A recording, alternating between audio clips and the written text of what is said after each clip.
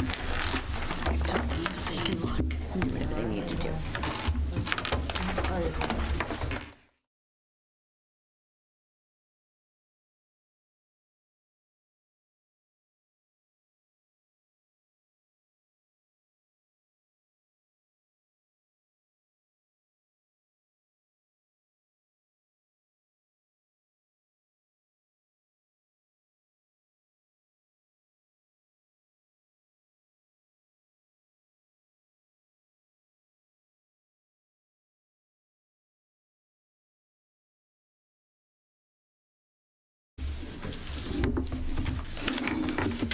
I'd like to call the June 5th school, or June 4th school committee meeting to order.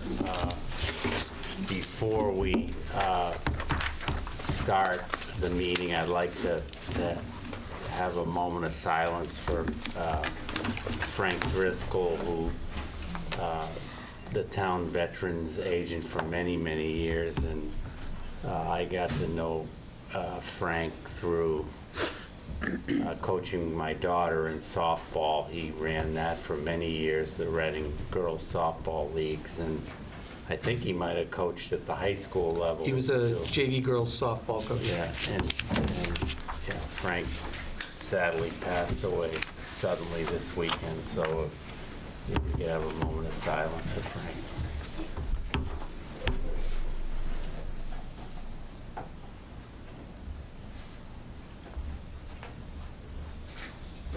Okay, thank you. So tonight's meeting will, after public input reports, we'll have Joshua Eaton update and the kindergarten update, and at that point some housekeeping items, and then we'll go into executive session. So first, I'd like to ask for any public input for anything that's not on the agenda tonight.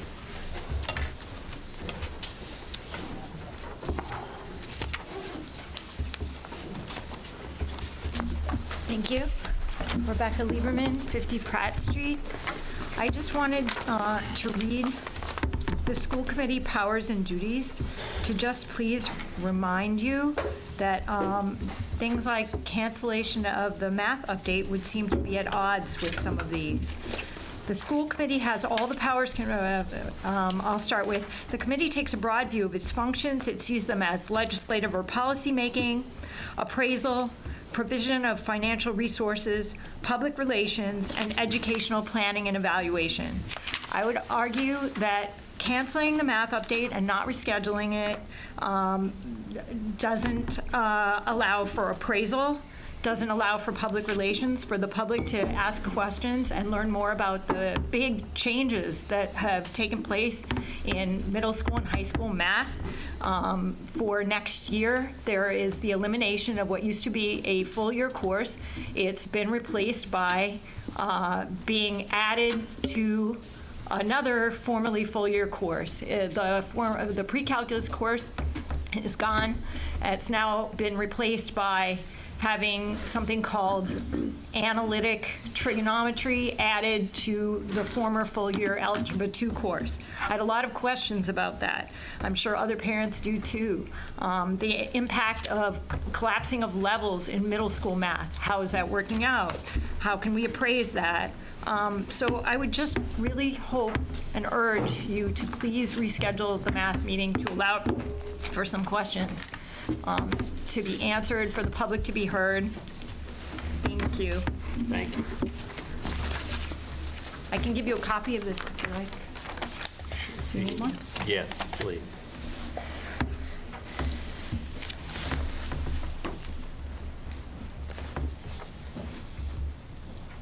Thank you. Okay, so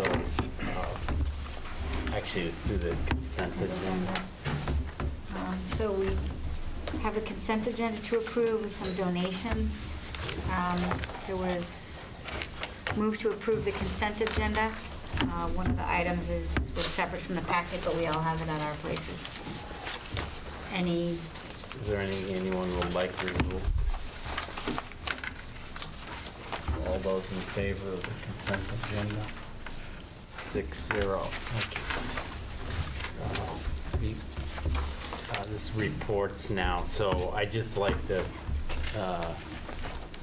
briefly just thank everybody that was involved, and I know Mr. Bacher spent a lot of time doing that yesterday with the graduation. I thought it was a great day, and just wish the class of 2018 well, and you know, that's, as we always say, at least one of my favorite days of the year. You know, it's positive and you know, lots of happy students that are moving on to a lot of great things. So it's a great day. Just to certainly add, there was a whole bunch of staff members that contributed to making that happen. Thankfully, the weather was nice and cool, and always, as always, Reading Co-op donates water, and just like to also thank Dr. Daugherty. His words were really inspiring. I think I always wonder how much the graduates are really paying attention, and I think, you know, if they could listen to that 20 years later, they'd probably think a little bit different about it. But I think that it was a great sentiment to send students off with, and really appreciate everything that went into that. And also, there's like two or three super great times of the year for school committee. Graduation is one of those. Teacher recognition is coming up. So really appreciate that. And there was a lot of staff there, so thank you. Okay. Sherry, do you have anything? I don't have anything. Thank you. Okay. I don't think so. Okay. Linda? There was Or Dr. Dawson? There was a CPAC meeting, Special Education Parent Advisory Committee meeting on the 23rd, where they got an update from Mrs. Wilson. So I'm going to let her, because I was at the security meeting, it was hard to be in two places at once. So I'm going to let her update on that. There's a potential meeting, I'm not sure if it's been confirmed yet, on June 11th. That will be potentially in the RMHS Media Center. I wanted to encourage folks to fill out your IEP surveys because your information and your feedback is really important and valued, as we heard in our last presentation by Mrs. Wilson. And also to encourage people to check out the CPAC page because there are a lot of resources. That's on reading.k12.ma.us. And I actually want to throw out a question. I'm not sure if this year they're doing a table at Friends and Family Day. They are. Yes, they are. So to look for them. And then my other invitation is the Reading Embraces Diversity will also have a table at Friends and Family Day. There'll be things for kids to do and conversations to be had, so please look for both CPAC and for RED there. And also just a quick mention that I'm looking forward to going to the movie presentation at BU on Intelligent Lives on Thursday night, so hopefully a bunch of us will come back with a report on that. Thank you. Jane? I have a quick one. So I think the committee is aware and the community is aware that our town is turning 375 years old next year, and a group has formed in the community to begin fundraising to raise money to have some big celebrations next year around this. The next one is Friday night. It's going to be so much fun. It's a trivia night fundraiser. They did a similar thing in the fall. I attended that one with Mrs. Webb and some of our family members, and it was a really fun night. It's a great Friday night, so I really do encourage folks to go. I will be going again. It is a great time. So that's Friday, June 8th at 7 p.m. at RCTV Studios. You can buy tickets online. It's $20 a person. Again, it's for Reading's 375th anniversary. And you can get your tickets at reading375.com, or if you're on Facebook, you can just search Reading 375 Trivia Night, and you can buy your tickets through Facebook. It's going to be a really fun time. Thanks. Great, thank you. Carol? Just briefly to talk about the CPAC meeting that we did have. We talked about We've had a report card working group really looking at how to represent special education needs on the report card, not revamping the report card, but looking at it from that perspective. So I reported out on that. We talked about the program review of the Bridge program at Parker and just kind of our game plan of how we're going to present that information. We talked a little bit about staffing, and then the CPAC is going to start planning at their next meeting for their elections. So the next meeting is scheduled for Monday, June 11th. I don't have the location. And we did receive the program review from Melissa Orkin of the Bridge program. I'm meeting with Ms. Shankland and Allison Wright, our team chair at Parker, on Thursday to review it with them. And then from there, as I've discussed with the CPAC, our plan is to roll it out to the staff at Parker, the families at Parker, and then the CPAC. Once we've shared it with the staff and the parents, we'll make it public for anyone, but then we'll use the CPAC. And Dr. Doherty and I talked about presenting it here as well. It's just the timing, it's just when we got it, so it's hard this time of year to kind of plan that out, but we want to make sure that we allow the families at Parker Middle School to see it prior to it becoming public. So. Thank you. Dr. Doherty. I have a couple of things. I wanted to update the community on the Barrows principal search. So the screening committee, and I would like to recognize the following members of who participate in the Barrows screening committee. Our two principals, Ricky Shanklin and Joanne King. Teachers Karina Becker, Julie Gilchrist, and Carol Cassavant, Donna Walsh, the secretary, and Kristen Agami, parent. So they met and interviewed several candidates last week. They moved forward a group of pre-finalists. I conducted second interviews, and so I will announce tomorrow who those finalists will be. There will be an open microphone night for the community on Wednesday evening starting at 6 o'clock in the Barrows cafeteria, and all are welcome to attend. The following Tuesday we will have site visits to Barrows and staff open microphone in the afternoon after school, and then depending on if I have enough information, we'll either make a decision then or go to site visits to those schools. My hope is to have an announcement by the last day of school. Great.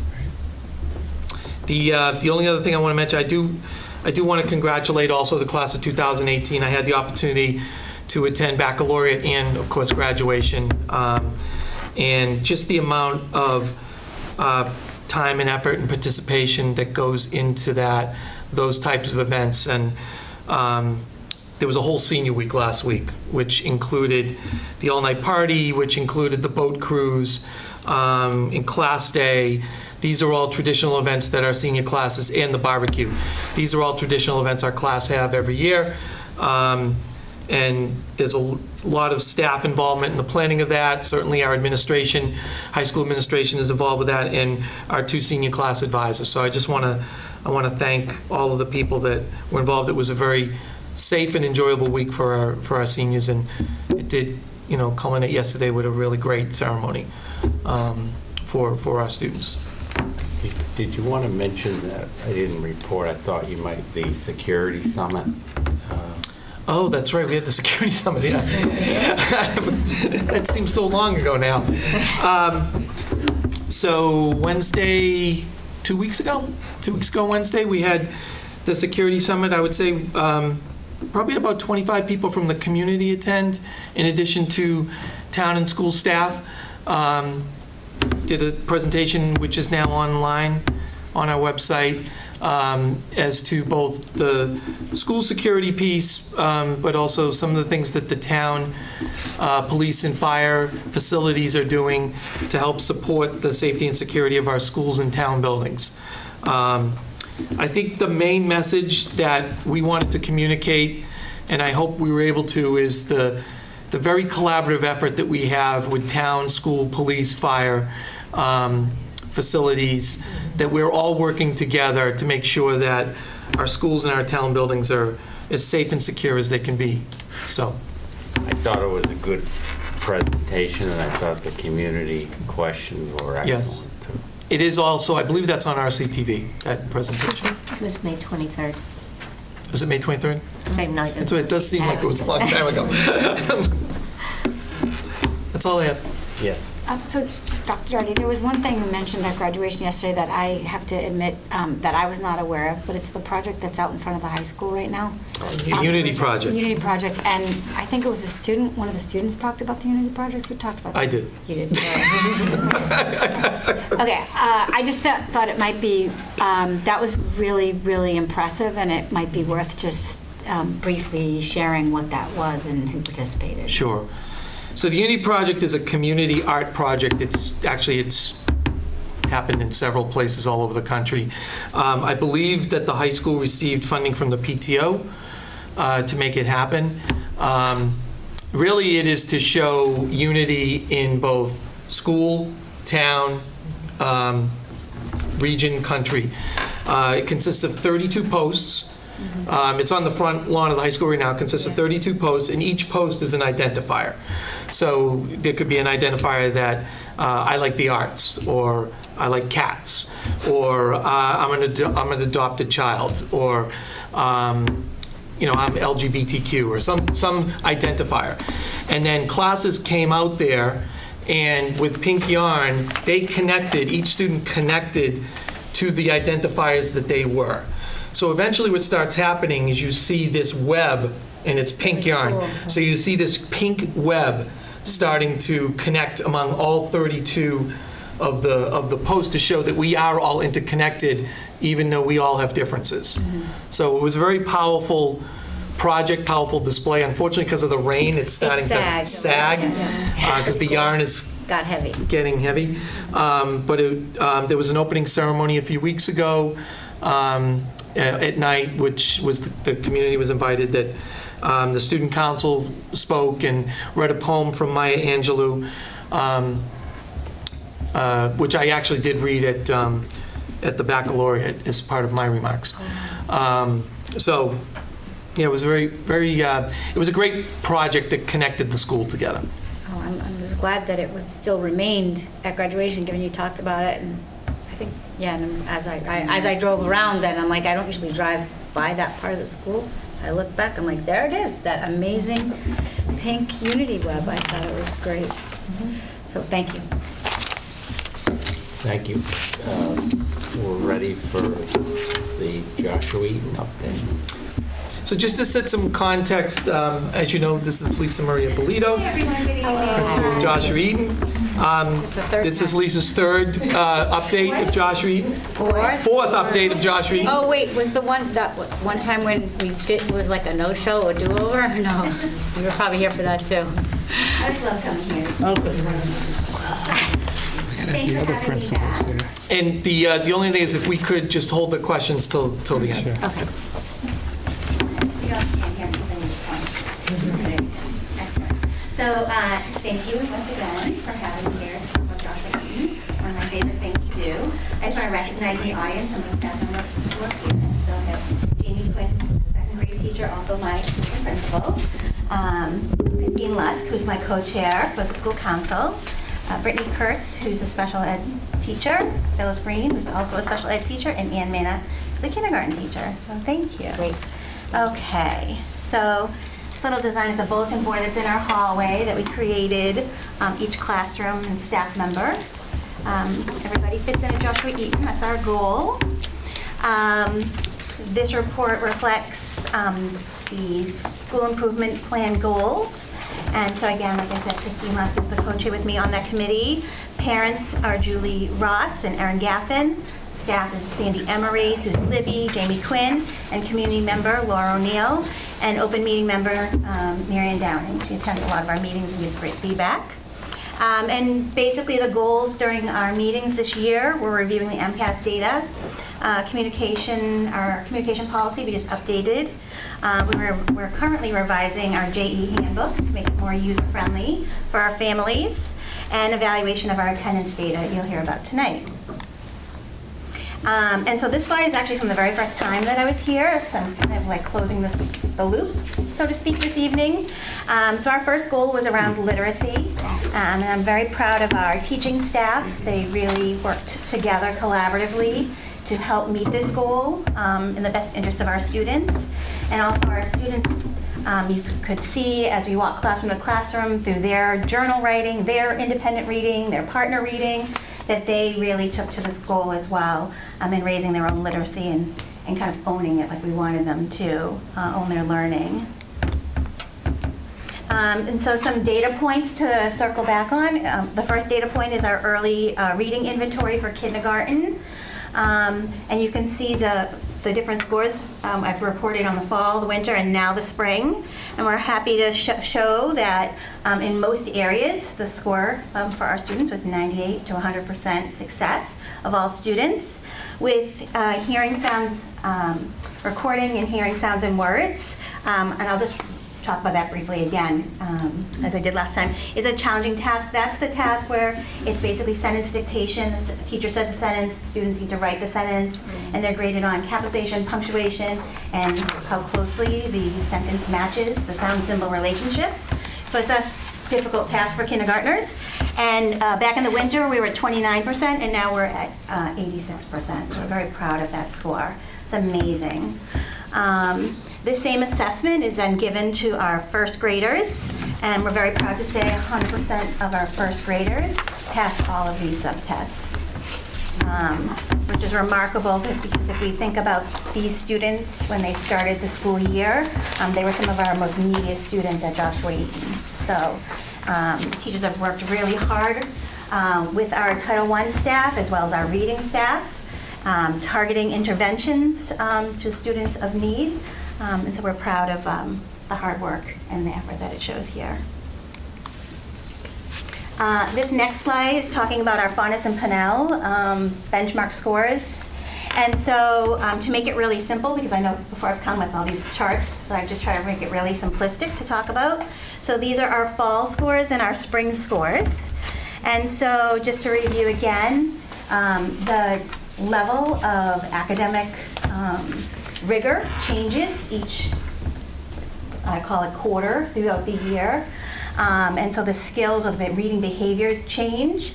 And so what might be successful in the fall, for example, if we say a level B in kindergarten, it's now like a level D at the end of kindergarten. So we're looking for different behaviors. So it looks like up and down, but it's really not an up and down, but these scores reflect students who are on or above grade level. So on this chart here, kindergarten in the fall, we had 58% of the students on or above grade level, and we currently have 81% of our kindergartners on or above grade level. First grade is 67% in the fall, now 74% in the spring. Grade 2 is 63% in the fall, and now 69% in the spring. Third grade was 61% in the fall, and now 53%, and I'll obviously go back to that one because I'm sure that's one is circled and highlighted all over the place, but we'll talk about that in a minute. Grade 4 is 47% in the fall and 65% in the spring, and fifth grade is 63% in the fall and now 70% in the spring.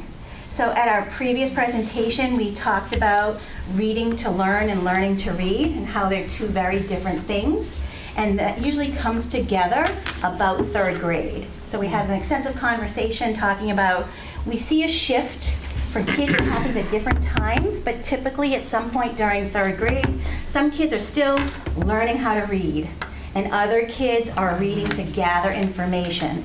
And so what this dip does not surprise me, what it represents, for most kids, not all kids, because I can never say all kids, but what it does represent is that the reading behaviors that we're looking for at the end of third grade are things such as identifying mood as you're reading in a story, looking at more critical thinking skills around your comprehension, more inferencing, compared to the start of third grade, where it's still more, some inferencing, but more on literal comprehension. And so we expect to kind of see that dip, and like I talked about last time, and we see a dip, and then we see a rise. And that's kind of exactly what this shows here.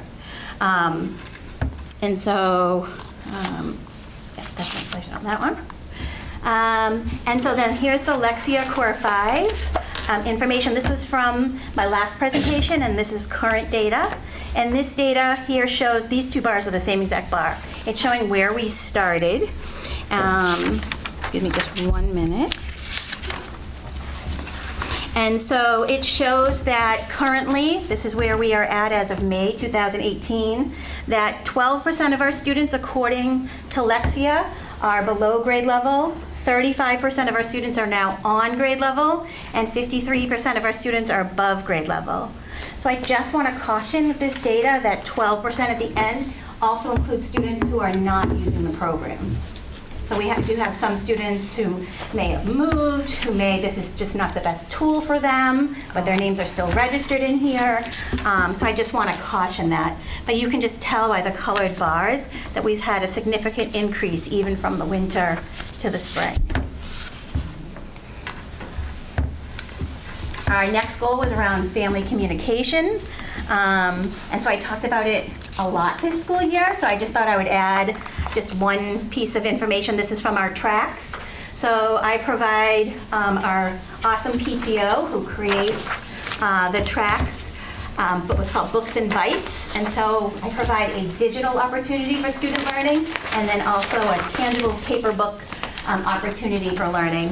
And the book, the literature, the children's literature tied to the Books and Bites is tied to the Open Circle social emotional curriculum and aligned to the timeline that our teachers are teaching those certain skills. So, and I don't take any credit for those graphics. That's our awesome PTO who, like, I give them the names and they come up with the great graphics to match the communication. Our third goal was around attendance, and so we've done a lot of work looking at data. We've had a lot of initiatives that I had talked about last time. And so this chart shows that Eaton last year, percentage of attendance was 96%. Currently, right now, this is actually May, 2 weeks ago, is 96.2%, so 0.2 of a percentile point up. We'll take it. But the real difference and where we're honing in our goals about the importance of coming to school when you can.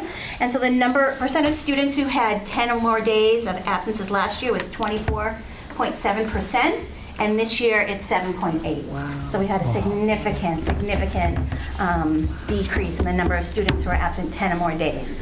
And so at this point, it's really important to me that I thank the parents of Joshua Eaton for being very mindful and reflective of the attendance of their students coming to Joshua Eaton. I continue to have wonderful conversations about reasons why kids don't come to school on certain day and working with different families to support. Our dismissals and tardies may increase, but that's okay because before kids were not coming to school at all during the day. And now parents are making arrangements in that effort, which is challenging to get their students to come to school. So we greatly, greatly appreciate that. Okay, so what's happening at Joshua Eaton? So I always talk about the whole child, so I thought at this kind of a loop around presentation, I would talk about all the some of the awesome things. I'd be here all night to talk about all the awesome things going on at Joshua Eaton. So I thought I'd start off with special education at JE. So our staff has participated, 7 staff members and myself participated in a landmark online course. And this course was about language-based learning disabilities. Not only did we talk about what does that actually mean, but learning strategies to support students, as well as there was a strand about executive functioning. And we all felt the course was just wonderful. We had 11 members of the staff participated with me in a school-based co-teaching book group where we talked about the 6 different kinds of co-teaching models and which models might fit at Joshua Eaton. So we'll have some piloting of that for next year. This summer, I have 12 staff members who will be working on a responsive discipline book group where we're going to take the excellent work that was previously done at Joshua Eaton around the PBIS model, and we're just going to fine-tune it a little bit more using a responsive classroom book called Responsive Discipline, and we're excited about that work. I've had special education staff that have received LIPS training. We currently, actually this Thursday, Landmark is coming back again for a full-day consultation with our special ed and general ed staff who work with students who participate in the Bridge program. So we're really excited about that. The gentleman from Landmark and I had a wonderful conversation where he was able to give me some great highlights that he saw around our Bridge program. So that was exciting for us as well. Dr. Doxey reminded me, I should have put it here, that my SPED staff and I have attended the last 2 CPAC presentations, so there was some professional development. One was on executive functioning, and the other was on dyslexia, so thank you. We appreciated that. My special education staff also participated in a Project Read concept training, and the reason I wrote it like that is because I did the training, but I'm not an official trainer, so I didn't want to make it look like everyone's been Project Read trained. They're Project Read trained through me. So, but that was just another, I lost my words, intervention for us to use with our students. Our general ed staff as well as our special ed staff work together in collaborative planning, looking at individual students, what they need, interventions, modifications to be put in place in the classroom, whether there's a special educator there or not, and just supporting one another. And we're going to continue to work on that into next year. Our Bridge program has done a great job supporting individual student need. So we have some students who participate as part of our language-based program who require more inclusion. For example, they're really strong in math, so they attend general ed math actively in the classroom with either one of the Bridge teachers or a paraeducator, and they're showing success. And then we have other students who require more pull-out, specialized reading, for example, and are getting what they need. So it's a very kind of flexible program. We had offered an assistive technology open house also for parents. Julie, do you want to sit down while we're Oh, no, please. I need to drink a little water anyway, so thank you. Perfect time, see? Always supporting me. Okay, so I'm going to talk about some other highlights. So we had an amazing readathon this year at Joshua Eaton. This readathon, our main goal was the love of reading. And so I have to give lots of credit to Jamie Quinn, Rachel Hitch, Karen Girardi, Katrina Madden, and we all really worked hard, but particularly Rachel and Jamie. And kids were so enthusiastic about reading. I got so many parent emails about how their child who was a reluctant reader before, because of the readathon, where they would go online and they could log the book they read, and if they liked it and their favorite part, and they would earn like wisdom coins for their participation. So the students really, really drove the love of reading. It was an inclusive school-wide activity. Every student had the opportunity to participate. It was integration of technology, so kids sort of felt like grown up in a way, because they were exchanging conversations with their peers, as well as a lot of the staff and myself. We would go on, we would write comments, or we would like what they said, and it seemed to just like build every day. It was wonderful. And it was a huge fundraiser for Joshua Eaton. So at one of your next meetings, you will be receiving a significant donation from the PTO to JE from this fundraiser. So we're excited. So principal time. So these are some of my friends who earned time with the principal. Some students earned it because they won the spelling bee for their grade level. So they had pizza. We ordered pizza. We sat together. Honestly, it was one of the best times I've had this school year. We sat, we chit-chatted. They told me what they like about Joshua Eaton, how they like extended recess and start later in the day. But it was just really great to have that opportunity just to sit with kids and talk to them. It was amazing. And then I had 2 principals of the day. One principal of the day won a raffle at the Young Women's League, and another principal of the day won a raffle at the Ice Cream Social. And they were so cute, and they followed me around, and we had a great day, and they had a badge. And I saw one of the moms today, and she said, "Oh, you know what he said to me when you got home?" And I said, "Oh, what did he say?" "Gosh, she works so hard." And I said, and I downplayed it for him too, but it was so cute. They were precious. So this is a student making an announcement speaker, and this is a student telling me 3 things that he likes about Joshua Eaton, so that was precious.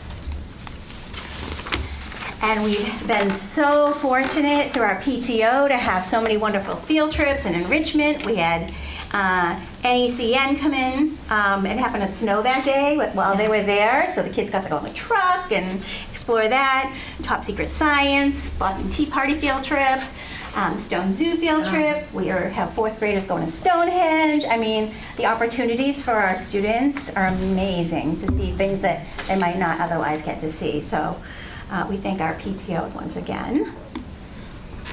Our open house night, this is just a couple of work samples of the creativity that the teachers have to connect what the students are learning to different medium, mostly art here. Our 2nd grade did an amazing wax museum. It was like the talk of the school. Whether you had a 2nd grader or not, you went to the wax museum to see what was going on. And I happened to be sitting at a table that night, and kids would come by and just literally stand in front of me and pretend and say, hit my button, press my flashlight. It was so cute. But it's just, the building looked amazing, and I loved, and the staff loved how student-centered it was, which is our goal always. And some other fun days at Joshua Eaton. We had Walker Bike to School Day. That's from the Ice Cream Social. There actually should be 2 more pictures there of the Ice Cream Social, but that's okay. I must have messed that up. And then we have the Variety Show. The Variety Show is this Friday night for anyone who's interested at 6:30 at Parker Elementary. And our Staff Appreciation Week. I keep talking about our PTO. They're amazing, and they respect the work of our staff so much. They provided us a week full of food and fun, and most of all, love and respect, and we want to thank them. The staff really, really appreciated that, because our staff does work extremely hard. So those are just a couple pictures. I always like to squeeze the staff in when I can. And then looking into the future, we're going to continue to fine-tune our guided reading and writing block. We're going to have one of our school improvement goals next year to be around math, about diving deep, looking at the standards and the alignment of our curriculum materials, talk about the sequence vertically and horizontally of the standards in which they're taught. We're going to continue to evaluate our consultation time among staff. Like, everybody's working really, really hard, but we want to make sure we're working really, really smart in that time. We're going to introduce some project-based activities on Friday mornings. We're going to have like a rotating cycle. It's sort of the STEM, SEL activities where we get a whole grade level together. So for example, we get the whole 1st grade together, and we're working on some kind of activity. So we're also building collaboration, teamwork, and having fun when we come to school. And then let's see. We're going to schedule SST and data team meetings, more regular intervals. Okay. This year it was a little bit challenging. I came in, the schedule was already done. But next year we're going to actually block off a certain day of the week or a certain amount of time so that we're on a consistent cycle that we hold very valuable, that nothing's going to interrupt. Because we have done a lot, I want to be clear, we have done a lot of SSTs and a lot of data work this year, but it was didn't have the flow that we wanted to have. So we'll work on that. And we're going to continue to strive for a better attendance. So I want to make sure I take this moment now too. In my 1st year as Joshua Eaton principal has been an honor and a privilege. It's great to come to work every day and do the job that I love so much that doesn't feel like a job. I want to thank Dr. Doherty. He has been, I can't say enough about this man. Like, he has been a rock to me every single day. I can call him at any time, and he is there to support me so that I can do the best I can for Joshua Eaton. I also want to thank the entire administrative team, the Joshua Eaton staff, obviously. You know, I can't say enough. They're amazing, wonderful group of people. My school council for all of their support, the building leadership team, our PTO I keep talking about, all of you. I love when I see you out and about and we have these little side conversations and you're giving me feedback, and I so appreciate that because that helps Joshua Eaton grow. And then of course our parent community who have such great conversations, reflective conversations in the best interest of kids. So just thank you, everybody. Great job.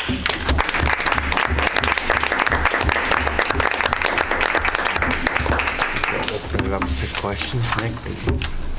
Sure. So, Ms. Ippolito, thank you. You inherited a job with added scrutiny because of past events, and from my perspective, sitting here, you have handled it incredibly well.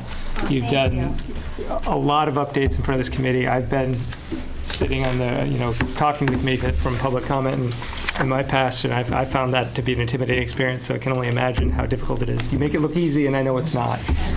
So thank you for that. The number in the presentation that really stood out to me was the improved attendance, the percent of students with 10 or more absences going down from about 25% to under 10, you're down to like 8%. Yeah. That's tremendous, and that's a really good use of, kind of looking at where can we make the biggest impact right away on students. I think that's fantastic. I had kind of a broader question about how you view kind of student well-being within, what you've learned, because you've been, I know, collaborating with all these different perspectives that you have on the thank you slide there. So anything you can tell us from the kind of the MTSS Tier 2 support world that, what have you learned anything about how to focus efforts in ways that you think makes an impact on student learning? And then we have different ways kind of assessing students, right? So we have these internal assessments that we saw the early slides on here. Fontes Pinnell is one. A number of others, and it looks like multiple different ways that you work in the classroom with your teachers to kind of evaluate how students are progressing on the curriculum path. There's report cards. How does a report card reflect the level of? Is there a correlation that should exist between a report card assessment and one of these internal assessments? And lastly, the MCAS, whatever we call it now, 2.0 or next generation, whatever it is. So anything you can tell us about kind of filling in the whole picture, MTSS, attendance, and MCAS report cards and these internal assessments. What have you learned in your last year, and what can other elementary schools learn from your experience? Sure. If we talk about the academic side of things, I would say that there's a lot of, let's say, Tier 2 interventions going on. But I have to say it's not maybe as consistent as we would like it to be at Joshua Eaton, but that's kind of like what we're talking about. It's kind of our work in progress and sharing with one another and collaborating. So who might be doing, for example, progress monitoring with this tool A, and who's using tool B, and then which one is actually giving us the feedback that we want and able to move students forward. The correlation between all those data points, it's challenging because sometimes it's comparing apples and oranges and bananas, right? And so what we want to do is, A, is the child happy in learning? That's our first thing. And then B, looking at individual children, are they growing themselves, right? So these numbers are like this high, 30,000 view, but we're really actually interested in individual children and having those conversations. And those are, and that's hard to kind of present like in this forum here, but when we do gather and meet and talk about kids, we actually break them up into, who are our Tier 3 kids, our most struggling learners, and those aren't always kids on IEPs. For a specific objective or domain, it could be different children. It happens to be what is our focus. It happens to be that this year our focus mainly was around literacy, and so that's where we broke literacy apart. And next year we're actually going to dive even deeper. So the teachers keep record already, and that's not presented here, and that isn't information that in year one that I asked them for. But next year we will actually be breaking reading apart and looking at fluency, comprehension, right? Breaking reading down, which the teachers already do a great job of, and individually provide that intervention, but we're going to do that more collectively next year. That's kind of one of our goals moving forward. On the social emotional side of things, that is kind of why we're doing the work this summer around the responsive discipline. We have a lot of great things in place, all up and down the tiers, right? But in practice, some of those things aren't working to the degree in which we want them to. And so at Joshua Eaton, that's one thing I learned.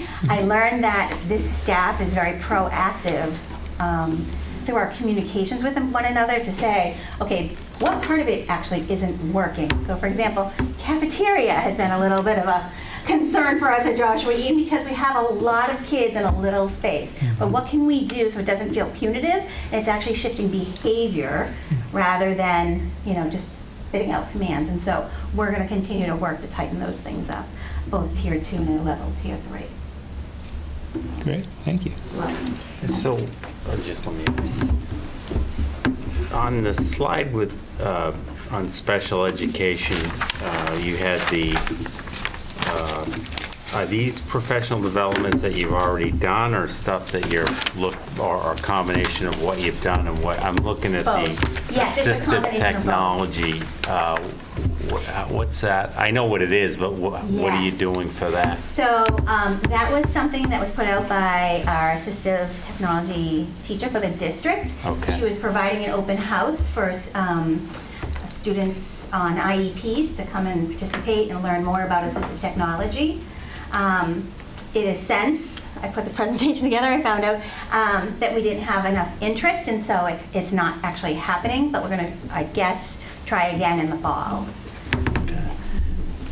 Then the other thing, I was interested in the looking into the future slide, and you know, I guess maybe this goes to Dr. Dor. I think this is great, and I mean, not just relative to you, but I'm really interested in something I'm going to be watching in the, you know, next year, years ahead, is how much we're collaborating amongst schools, and I'm for example, I love the idea of to introduce project-based learning, and at this level. I mean, we're doing it now at the high school level, and I'm hoping that I'm going to hear that this is maybe a model that we're doing at all the elementary schools and not Joshua Eaton, because I think, and I've said it in the past, we need to share, do more of the same at all the schools and do it well. You know, do some things well everywhere, as opposed to everybody doing something a little bit different. So. And I know that is happening at some of the other elementary schools already. And I know Heather Leonard, who's taking over the STEM role, she and I have already done a little bit of some collaboration on that too. So I think it's going to be amazing for the town of Reading. Thank you. Yes. So just to follow on that, I was going to ask, you know, how are the new curriculum coordinator positions, like what do you see in all those items looking to the future? I would assume that you're looking for those opportunities Absolutely. to leverage and incorporate them. And I'm really happy to see the focus on the data and, you know, how to just be more effective with the data. So, so just a question on the literacy. So, and like on the Fontespanel, you're talking about, there are sort of time frames, and I understand now, like, so at the beginning of the year, there's a certain place at the grade level that you should be. And I remember, by the way, I remember third grade with my sons. It's such a challenging year, and in the middle of the year, it's like, oh my God, are they ever going to get it? Right, so and then, pivotal. you know, at the end of the year, okay, you know, and I remember they're all four of them, and they were all really different. But that third grade thing was just like, wow, it was you could really see the developmental change.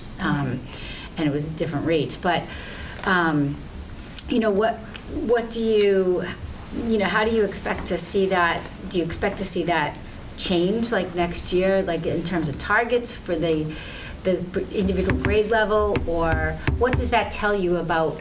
You know, you've got the third graders, and here's where they were. Does that tell you anything about what you expect to see in fall for them as fourth graders? Like, I don't know. Well, I think that in the fall, as fourth graders for that current third grade group, that they'll already have had those experience with, like I talked about, like those higher level questions. So it won't be like this is new to them, right? So their learning experience will all, you know, grow. And I think also, just globally, will we see the kind of that ebb and flow consistently? We may. If I was going to predict, I would say maybe. But I'd also say that we're much more consistent on our instruction at Joshua Eaton in terms of teaching how to answer those higher order questions, right? So these third graders, I can't say whether I wasn't here, whether they did or didn't, but I know that we started Reader's Workshop in the middle of last year, and so they're kind of engaging in those experiences a little bit differently than the kids who are coming after them. Okay. I have one other quick thing. I think it's so important looking at so many of the things where the community has an opportunity to be involved and to meet the teachers and the staff and the open houses and see the work and the interaction. And I think it's so important that we have those opportunities. You know, parents, the percentage of parents that both parents, you know, work outside the home and can really only get to the school for special events or our evening activities, that's their opportunity to interact with our teachers and staff. And it's so important that, you know, you do these things and that the teachers are there. And I just really wanted to share my appreciation for that and how important that is. And if we're going to continue to have a community that understands what it takes to have an excellent school district for all children, we need to keep that engagement, right? We do not want to be 15 years down the road where we were the last 2 years. So we've got to keep that engagement because this story needs to keep moving forward. Yeah. So I really appreciate all the teachers that and staff that contribute to that and give the opportunity for parents to interact and really see what's going on. Thank you. We really appreciate that.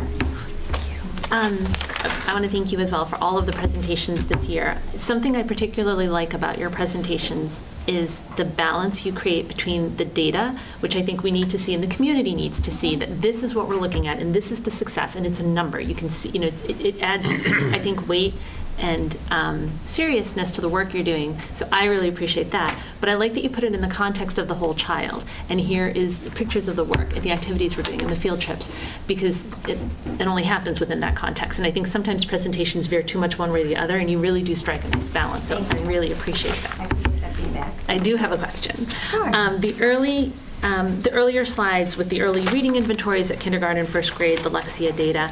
My question is, how confident are you that this represents 100% of the students at each grade level? So a kid is absent. Great question. And then also included in that question is students on IEPs. Are students in special education programs included in these totals? So these numbers include 100% of the students of Joshua Eaton. The only exception to that is one 5th grade student refused to take the F&P. But besides that one student, this is representative of every single student at Joshua Eaton. Thank you for that. May I ask Sure. another one? This is more of a comment. The Fontes and Pinnell data with that grade 3 thing, which does jump off the page. Yes, of course. I appreciate that analysis and I like it.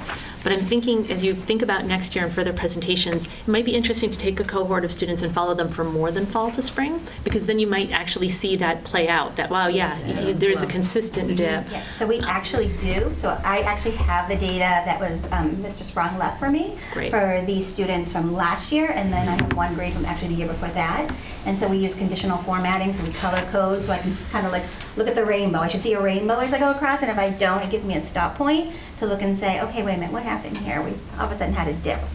So I'd be interested to see multi-year data. Great. Yeah, thank you. Yes. A lot of what I'm thinking in terms of your presentation has already been said. Thank you. It's really nice to have a window into the whole child approach that's happening at Joshua Eaton. And the fact that you said that you're looking to make sure the kids are happy in learning and also growing themselves, it was part of what I wanted to hear. I admit it, that focus is really important. And I wrote it down on the page where you have the chart for early reading inventory for the kindergarten.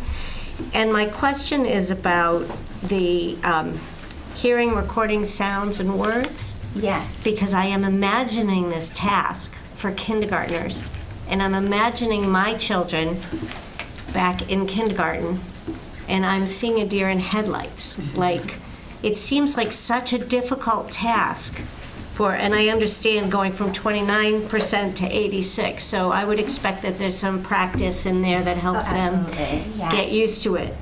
My question is about developmental readiness, and for those kids that aren't there in the spring of their kindergarten year, the balance of the stress with those expectations that they should be able to do this in kindergarten versus the reality of the the trajectory that some kids don't get there till first, or even my son didn't choose to read till second grade. Sure. And now he's going to Fletcher.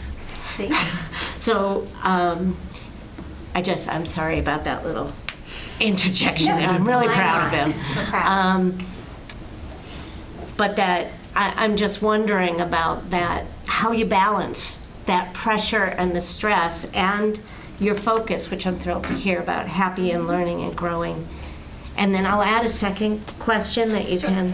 So the second one's related because I know there's much more entailed in that wax museum description that you did. And I've been to some of these activities, but I'd love for people to know how fun it is, but also what the kids are learning, who they're impersonating when they do the wax figures, and what the big picture is about that. Absolutely, sure. And so then we'll start with the hearing sounds and words, hearing recording sounds and words. And so when this assessment is given, it's given one-on-one, and it isn't like under a stressful kind of environment like do this. It's basically the sentence is given and they're practicing writing, and where it feels somewhat natural to them is because we're using the reader's workshop model at the kindergarten level, where they start off by drawing and sketching, right? They're getting their thoughts out by drawing and sketching, and kids, like you said, developmentally will increase that output in different ways. Some kids will continue to sketch and draw. Some kids will be getting to write like letters on the page. And so you kind of go on this developmental trajectory that the hope is, and that's why we do the test again in first grade, is to see that growth and development, right? So each child kind of as an individual. And then through that data, seeing which students are that 12% who are struggling with that subtest, right? So our eyes are on them. We're like, what do they need? What's holding them back, right? And so it's leading us to kind of the question that Mr. Bovin asked, like, what intervention might we need to do for them to support them? Are they still just at the sketch stage? Are they writing letters? Are they sort of writing a sentence, right? What's developmentally appropriate for that individual child at that point in time? So it isn't take the test, nothing's done, take the test. There's like a lot, and what I'm saying is very cursory of actually what the kindergarten teachers do in between. But it's a lot of learning happening in between. But it's also giving us a lot of information so that it doesn't end up that we have children maybe who, if we weren't doing this assessment, end up further along in a certain grade, and then we're like, wait a minute, they can't write a sentence, and then it's a problem, right? This gives us the opportunity to gather the data, think about the data, where specifically they are at, and provide them the intervention they might need. Okay, and then for the wax museum, and actually Jamie Quinn's here, and she's one of the second grade teachers, but basically, and you can correct me if I say anything. Not 100%. It's a historical figure, or a popular figure, and they do research on the figure that they're representing. They dress up in costume. A lot of them memorize the scripts. Some kids had like index cards.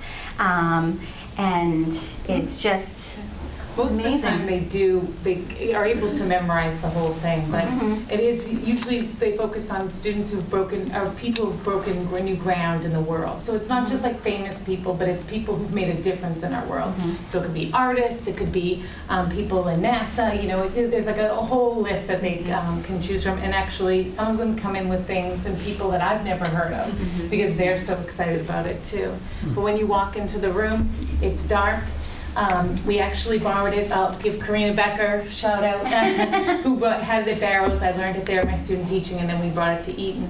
But we've done it for about 10 years. But the parents come in, it's dark, the kids are standing around the room, and the parents walk up to them with the flashlight, they turn it on, and then the characters, like wax museum figures, come to life.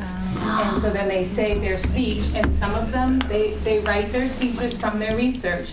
Some of them will, can modify it and make it a little bit shorter, but it's their words, like they create it from their research.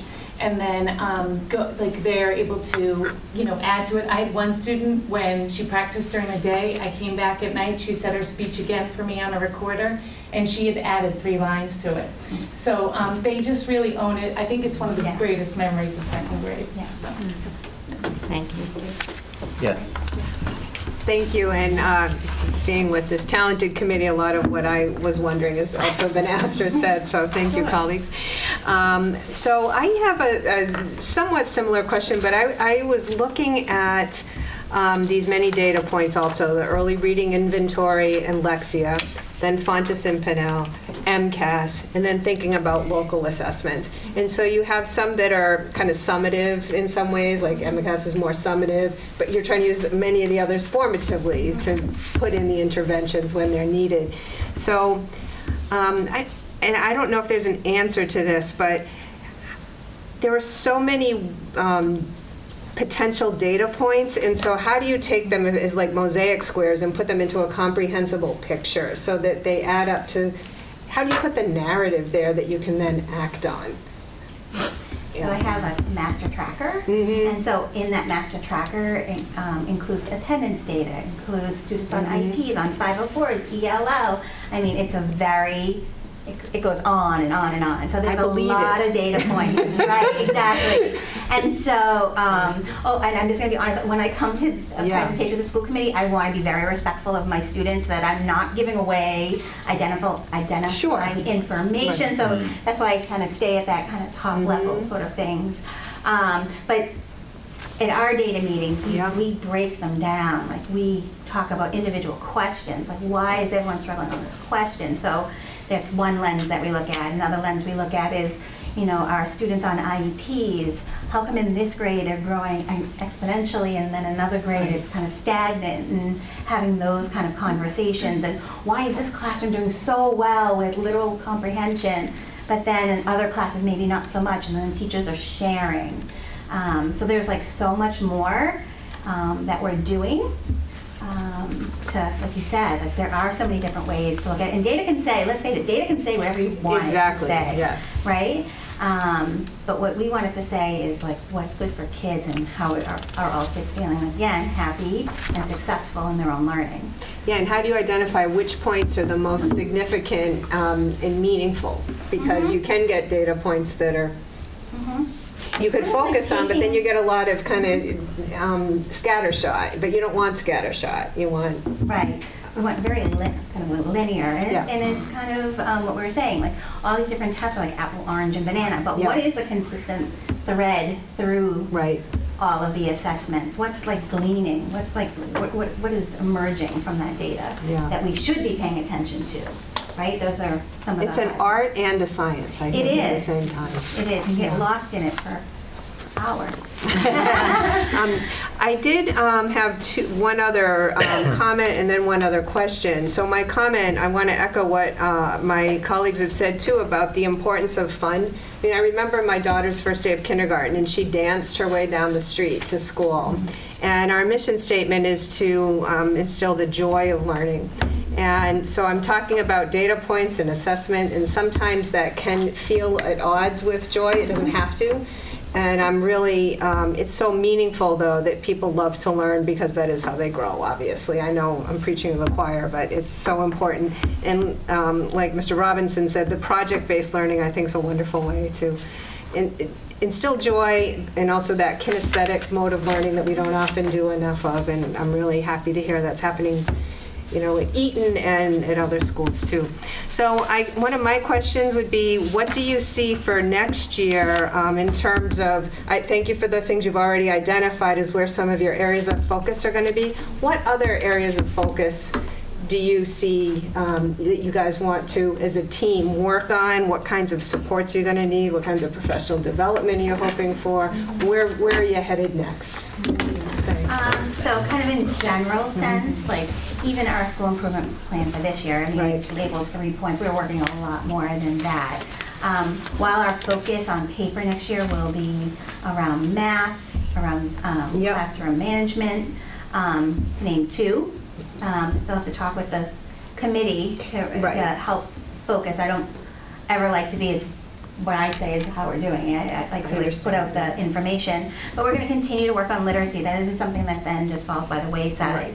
Because we've made a lot of tremendous growth and progress, but we also know, like I said, we have some things need to be fine-tuned a little bit more. I'm going to be working on interventions and what does that look like and how are we keeping it effective for students, expanding our data points that we're looking at. So many things, so many different things. Because you can't, everybody could do 100 things, but from a practical point of view, you're gonna highlight certain ones. Like, so it sounds to me like deeper dive into literacy, if I'm hearing this right. The math, kind of where you are now with the math, with the literacy, going into that with the math, and then more of the kind of behavioral that cuts across. Restorative justice, responsive discipline, classroom management, kind of all together. And then I'm guessing too, those interventions that help with students who are struggling, not struggling, special ed, not special ed, but integrated. The interventions of all kinds. Yeah.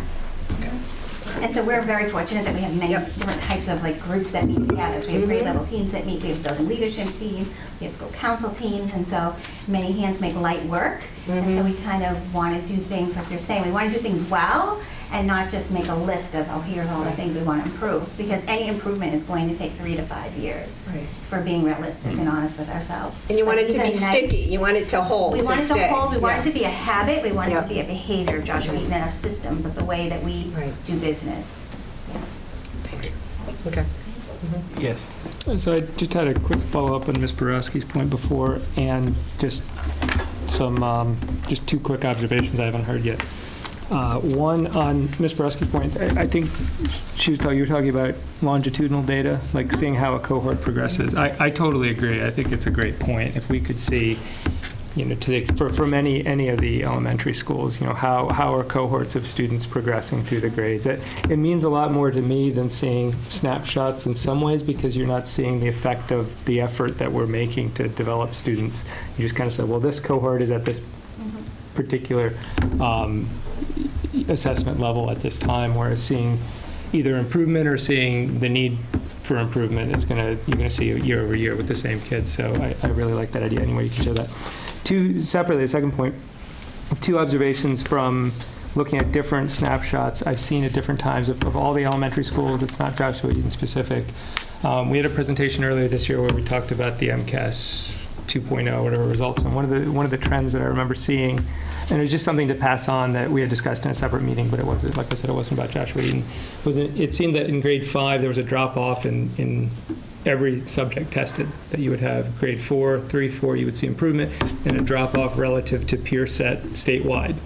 And that's a bit of a puzzle to me, why that would happen across the all 5 elementary schools.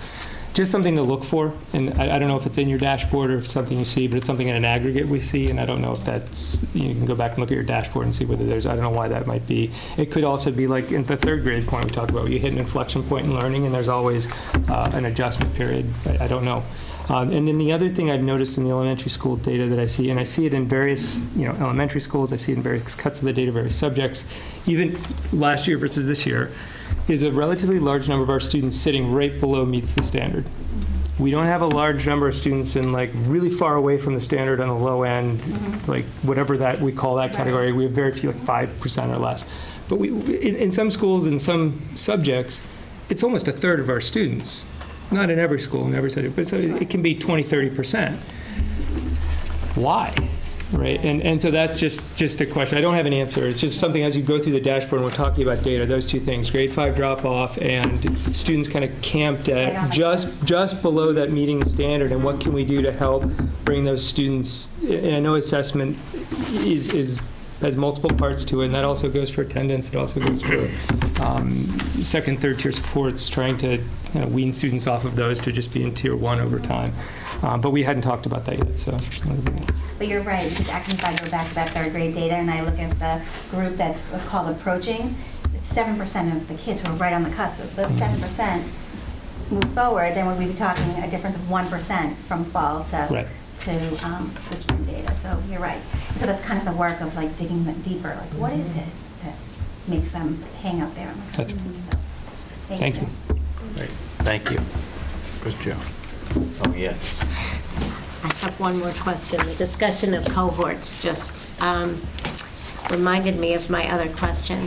One of the questions, we are going into the kindergarten presentation, and one of the questions that we're often asked is about full day and half day kindergarten and how that plays out or doesn't play out over time.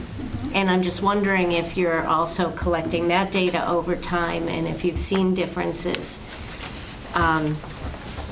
in the assessments that you're doing between those that go for half-time and those that go for full day. I don't have exact numbers or trends, so I'll speak kind of generally. We do notice in some students who are half-day are performing slightly lower than those students who are performing, who are attending full day. So we had a couple of our students who attended half-day who are now, maybe middle of the year, started attending full day, and we've seen tremendous growth. And not that, there's like this intensive teaching that happens in the afternoon, but it's the structure of the school day, it's maybe different hands-on activities around science and social studies, maybe an interest level is raised that engages kids more, access to higher level vocabulary through those activities. But that's like, I don't have like specific data, but yes, we do see a little difference. In over years, do you have? I don't know over years. I don't have that data. Yeah. Yes. Yeah, I don't know that we want to use Zippolito to draw value judgments on that. I don't mean to, I'm just wondering if it's being collected. Yeah, so that was kind of like the best answer to give. Thank you. Thank you. Okay, Thank you. Thank you so much. Thanks to all the staff.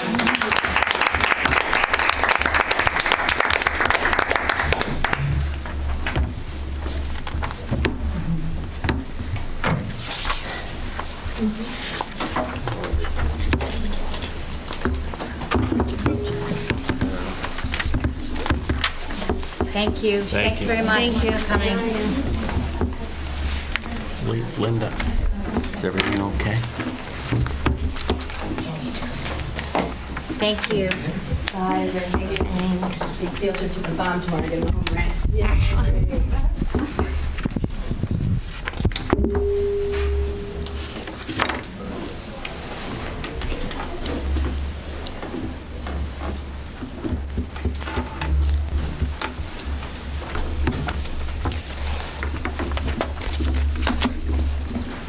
So when we had a discussion about kindergarten, both in February and in March, one of the things I know that the committee wanted to do is have a follow-up in June.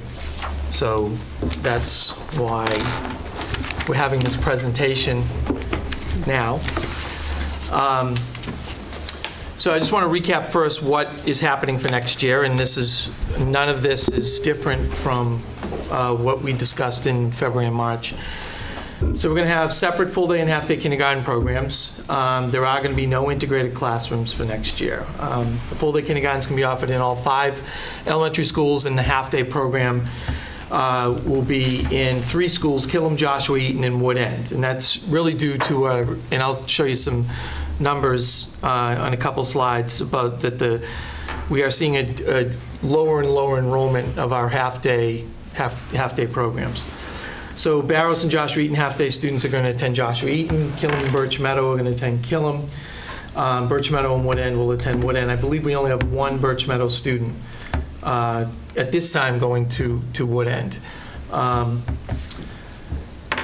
The other thing that I think is important is that if there are siblings that are in half-day now, next year, if they're in half-day next year, that in grade 1 they will go back to the school where their brothers and sisters are.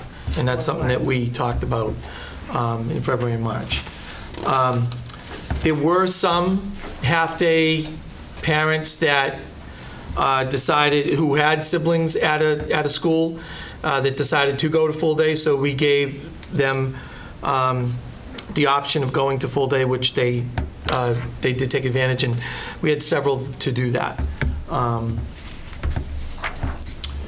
Some of the other things that, and this slide's a little bit different from what's in your packet because I've got some additional information this afternoon. So The half-day kindergarten programs at Eaton and Killam are going to start at 8:15. This is to allow families that may have children in both schools the ability to drop off one child and then drop off another child. We are also going to offer supervision before school for those Birch Meadow and Barrows kindergarten half students who are going to be attending Killam or Eaton. The other piece, which is new, is on Wednesdays, and this is something that, you know, these are the little logistical things that you discover as you go through the kindergarten screening process and you're getting closer to the time, is that we would have had a little bit of an issue on Wednesdays at 12:45. So we are going to provide supervision on Wednesdays until 1 o'clock at Eaton and Killam to allow those families that may have children at other schools to be able to get there in time to pick up their children. So that's one slight change from what you saw in the fall. And then, as we talked about before, in February and March, so we're going to take a look at all of our grade 1 numbers in the 19-20 school year as we're going through the process to make sure that the siblings obviously are going to go back to their schools if they haven't already. And then the next priority will be geographic proximity. Obviously, the goal is to allow any student that's at the school now to stay there, but we also want to keep class size as in mind as well, and try to stay within those guidelines of 18 to 22 in the early primary grades. So those are all things that have been discussed. In the only change was that Wednesday piece. The other piece we've talked about in the past, and I just want to make the committee aware, is the census is not an accurate predictor. It's off always. Sometimes it's off a little bit, sometimes it's off a lot. It is not an exact science.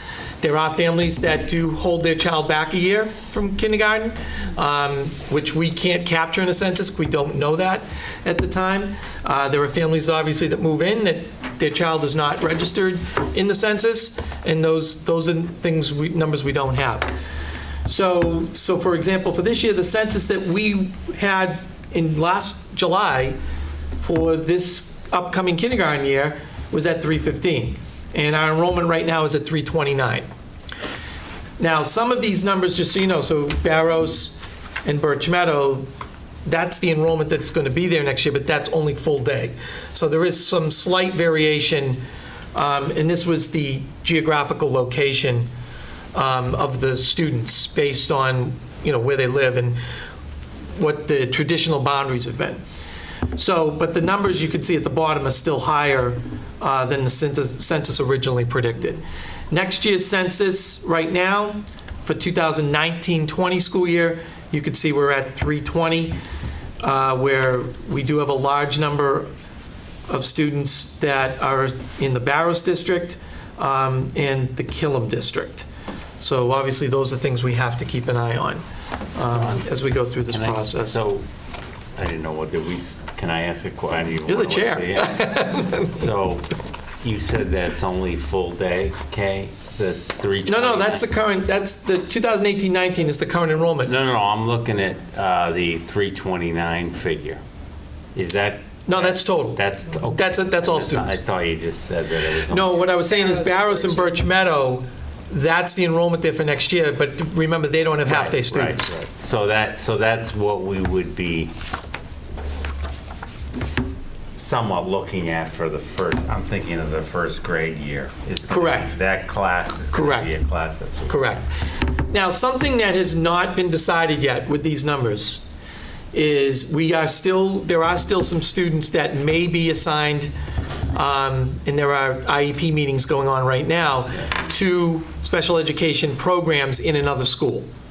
So that's happening right now. So some of these numbers may change a little bit within the 329. And those will be going on right till the last day of school, I'm assuming, right, Carolyn? Yep. Those team meetings. I had one other census-related item. There is a lot of housing inventory, 3- and 4-bedroom homes. If you drive around Reading and you're looking at real estate, a lot of houses for sale right now. It's a little frightening to me. You know, if those turn over and people already are bringing their kids with them instead of growing their family for a couple of years, because then we have no visibility versus if they're already here before they start having a family. And to that point, the reason why I'm showing this slide is because each year is a new puzzle. Yeah. It doesn't, there is no pattern to this. I wish I could look into a crystal ball and say where the kids are living and where they're going to go and how many are going to choose full day and how many are going to choose half day. But we never know that until December of the year that they're previous to their coming in. So every year it's a new puzzle. And if you look in the packet, and I think when the committee gave me the ability several years ago to be able to move students geographically that were entering in kindergarten, you can see the enrollment, which is in here somewhere. Is that Siri? Sounds like There's Noah. There's a read Trying to shut it feature. off and look up something, a kindergarten number, and it shut. So you could see the chart that's in your packet, that if you look at grades 1 through 5, for the most part, we've done everything we can to keep it within those guidelines that the school committee has given us. And that is because we've been able to, over the years, balance the schools geographically when we have either new families entering, so when they move in, or with the kindergarten class. So the first year may not always look the same, but when you play it out, this is now over several years of having that ability to balance the class sizes, which has always been a priority for the school committee. And that's not something that ever changes. I mean, we want people to move to our community. Absolutely, yes. And, it's just something we got to deal with. That's what I'm just saying, it's a new puzzle every year. Yes. Yeah, the other chart that's in the budget book, but it's not here, is the last, I think it's 10 to 15 years of data on kindergarten enrollments, and we're nowhere near a maximum on that list, right? We're somewhere around the median if you look at the last 15 years. I mean, it is a puzzle every year. It is unpredictable. You're right, 315 versus 330, that's an average of 3 extra kids per school. And I understand there's classroom constraints that we'll get to, but we're not in uncharted territory. We're well within a standard deviation of the median of the last 15 years of kindergarten enrollment. We're not wildly high, right? Enrollment's not the issue. It's space. No, it's the number of students that choose full day over half day. Full day over half day. That's the variable. Dramatically, yeah. It's not, I totally agree with you. The enrollment has stayed fairly consistent. It's flip-flop. It's the half day, and I'm going to show you a chart that shows you that. All right. So this is next year's enrollment as of May 29th. You can see our half-day programs are going to be at 3 schools, and right now the class size, they're all in the morning, which I know is something that parents prefer. And so right now you can see they're at Eaton, Killam, and Wood End. There are 42 half-day students right now. Anyone that's moving in is, if they want full day, they're on a waiting list, and they're being assigned to a half-day program at either Eaton, Killam, or Wood End. You can see the full day numbers, which we're at 287 for a total of 329. The full day class sizes right now are ranging between 20 and 21, and the half day class sizes you can see are between 8 and 17. So it's the imbalance of proportions that's what's new. Correct.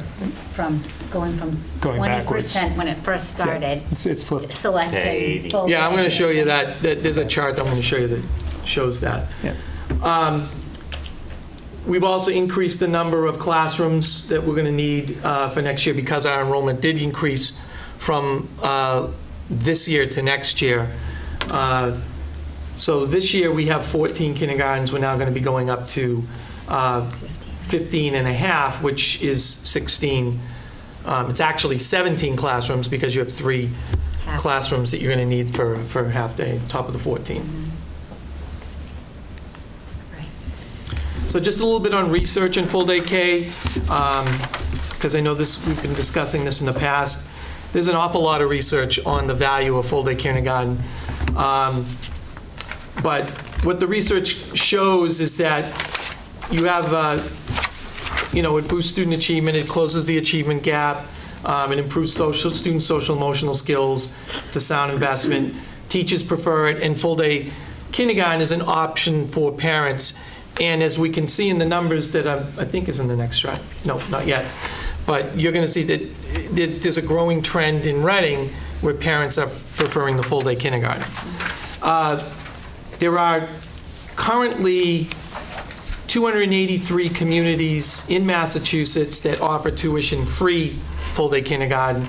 And then you can see that the remaining below that, Reading is in the 31 communities that are in the 3,500 to 4,570 range. So we're in the there's 8.8% of the communities that are in that range. But the vast majority of the communities in Massachusetts now offer tuition-free full-day kindergarten. In order to do that in Reading, it would require an additional $1 million in the budget. Yep. Just to put that into perspective. Right. Can you go back to that the one before that? This one? Yeah. The last bullet says full day is optimal for parents. Who drew that value? Is that based on a survey question? That's based on this research from this source, which is that source. Yeah, from that source. Not me.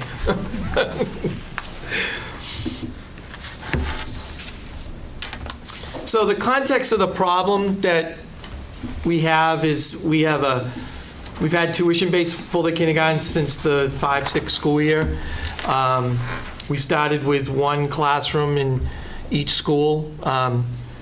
This is pre-Wood End coming online and pre-Barrows being renovated. Since then, we've seen an increase of families requesting full-day kindergarten, starting at 32%, and now it's up to 87% next year. And as I said earlier, we have 42 students in half-day, and then because of budget and space limitations, we've had to sometimes create integrated classrooms. And you saw, and what happens there is that in an integrated classroom, the half-day students leave at 11:30 when the full-day students go to lunch. The majority of the literacy and math is taught in an integrated classroom in the morning. And then in the afternoon, what is happening is there's a lot more follow-up to the morning activities, and there's some additional activities that go on, hands-on activities in the afternoon in an integrated program. The other thing that we've talked about during the budget process is that families on free and reduced lunch do have the ability to access full-day K. Although I'm going to show you an interesting slide, which I'm still trying to figure out why is the case, and we're going to certainly do some more digging on that. And it's either at no tuition or reduced tuition. So in Reading, the priorities for kindergarten, that the guidelines that I have followed over the years, which has been what the school committee has directed me to, is to give families access to full-day kindergarten, to maintain class sizes in that 18 to 22, if possible, keeping half and full-day classes separate, not integrated, keeping siblings in the same school, which is they're kind of polar opposites of each other, and also maintaining neighborhood schools. So obviously the last three create conflict when you're trying to reach the first two. The limitations to what we're trying to do, as I mentioned earlier, it's a big puzzle. We have 5 elementary schools, which is a large number for a community the size of Reading. So your economy of scale automatically now diminishes. When you have 4 elementary schools, for us, for a community our size, it's easier to create class size balance because you have more in a grade, more classes in a grade. So when you only have 3 or 2 or 4 in a grade, it makes it more challenging when you have them spread out among 5 schools. If you have a low enrollment for half day, you have situations in some buildings where you may have too few students to run a class, which by itself. So that creates also, it's a resource constraint and a space constraint. And then the space piece, as we talked about earlier, is something that we have struggled with. And it's not just the kindergarten piece that creates the space constraints. Because of the strength of our special education programs, we have grown in the number of those programs over the years in our elementary. I mean, when I first started several years ago, we had one program in the district, and now we're up to 9 or 10. And all of those require space. So it's a combination of all of these things that give you your space limitations. Before you change, can you go back to the next slide before that?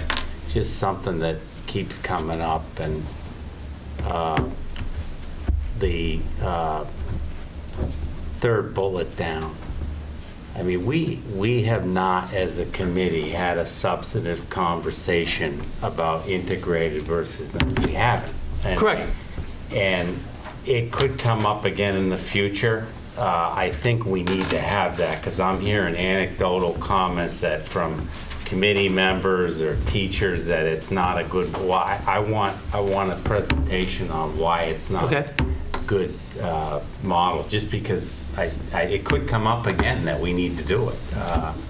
And we could do. We may be doing it in 1920. Yeah. So. And I want to be prepared to make that decision, whether we shouldn't do it or whether we should move forward with it. Thank you. Yes. I'm a little confused with that, because we actually had a very strong letter from the kindergarten teachers about the integrated day program, and specifically why it wasn't optimal. That doesn't do. I want a presentation on it from the superintendent and/or the teachers. Just a letter I'd like to talk about. That's all I'm saying. Well, I think the point is that as you go down the road, we'll be in these situations where we may be faced with, because of space or other constraints, again said, well, our choice here is to integrate it. And like right now, we have a half-day classroom of 8, right, at Wood End. Right. Because we've made that choice. We have made that choice to say we want to keep them separate. We heard a lot from teachers and parents this year, right? So we've done that, and that means we have. But that was in the context of a very rigorous discussion about what we were going to do. Right. I'm just saying the point that you're making is we should have a more formalized discussion on it, because we may be faced with making that decision and we guidance. Don't know. I mean, so that we can come up with guidance like we've done for class sizes, like we've done for other things up there. I mean, I want to be more prepared to move down that road if we can. Yes. And to add to that, I'm wondering too about what order the priorities should go in, and I'm guessing that there's an optimal order for them, but it might shift from year to year, and I think that might be part of the committee guidance as well. I mean, I agree that these are the priorities we've talked about, but might it be that 4 some years would supersede 3, or 5 would supersede another one? So that's what I'm wondering. Just if I could comment on that. Sure. The comment I made earlier about being a big puzzle is going to determine really what the order is. I agree. I agree. That's why it can't just be locked in stone altogether, but I think it needs to be discussed. So. Let's get through the presentation. Oh, you want to go through the presentation and then hold questions? Well, I didn't know. Did you have a comment? I just had a question. It was more on the slide after this about RISE, and I'm hearing how many classrooms has RISE grown by in the past few years? Because now it's at Wood End, and I'm hearing, is it at another elementary school now too? We moved a classroom to Killam next year to accommodate kindergarten. Right. We have 9 RISE classrooms. So how many did we have a few years ago? That sounds like a big. But it's based on the needs of the. We have certain guidelines that we have to follow by regulation, and you have to have a certain balance of regular education students and special education students. So we have a growing number of special education students. So in order to that, you have to have the balance. Right. Are we doing the bare minimum of the requirement, or some, like, what is the purport? I thought it had to be 50-50 or something. 51-49. 51-49. Are we exceeding that with more regular education? So the tricky part about RISE is that you always have to have slots available during the year, because when they turn 3 is when students start getting services. It's not like kindergarten that there is a cutoff date of August 31st. So we always have to have some flexibility in our slots. So is there any way, like, the modulars seem like they have been a very good solution for adding space in the kindergarten. Is it way out of left field to say, oh, you could put, I'm not saying take your parking spot, but like some modulars out there to help with the RISE space crunch so they're not taking as much for the elementary? Because that sounds like with the special ed programs that need the mandated space at elementary for the K-5 grades, and you need the RISE space, you're running into a RISE space crunch too. You also need space for, RISE is also, for some students, is mandated. You need to have those services for right, them. I'm just saying, it seemed like, is that allowable in the future if we needed to add modulars out here or something to supplement RISE? That's a bigger discussion, I think. Thinking about the space to keep it running elementary. If you want me to continue? Yeah. Sure. Okay. So this is, there's a couple of reasons why I created this chart. One is I wanted to show you how the percent has increased in full day over the years, and that next year we're at 82.9%. But the other piece, as I was putting this together, is, which was eye-opening to me, was the economically disadvantaged column. Mm-hmm. And we offer tuition, either tuition relief through no tuition or reduced tuition for any economically disadvantaged student. But as you can see, the percent of economically disadvantaged and the total percent are not the same. In fact, the economically disadvantaged one should be closer to 100%. Mm-hmm. So this is something that we're going to have to take a look at, and I don't know if it's partly because students are not identified at the time that they're enrolling in kindergarten, or if there are if the tuition that they do have to pay still is not affordable, or if there are extended day issues as well, because extended day does not follow the same, because they have to apply through the child care circuit through the state to get relief for tuition for extended day. It's a different set of rules. So those are all variables that we have to take a look at to see why our economically disadvantaged are not taking full advantage of the full day opportunity. For the most part, though, the other percentages, the high needs, well, the high needs includes the economically disadvantaged. Some of our other numbers, the students with disabilities has stayed fairly consistent and actually higher than, in most cases, over the years than the total percent. So that and I'm looking more at the last 5-6 years, because the state data, they weren't collecting accurate data or these categories prior to the last 5 years. So that's why you see a lot of NAs, and we over the time.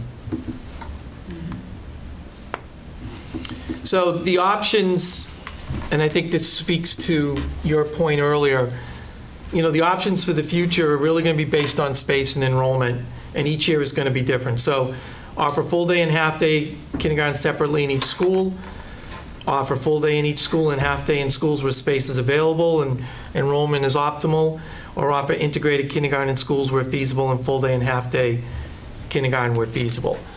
I mean, essentially that's, and it's all going to always depend on space availability and the number of students that are participating in full day and half day.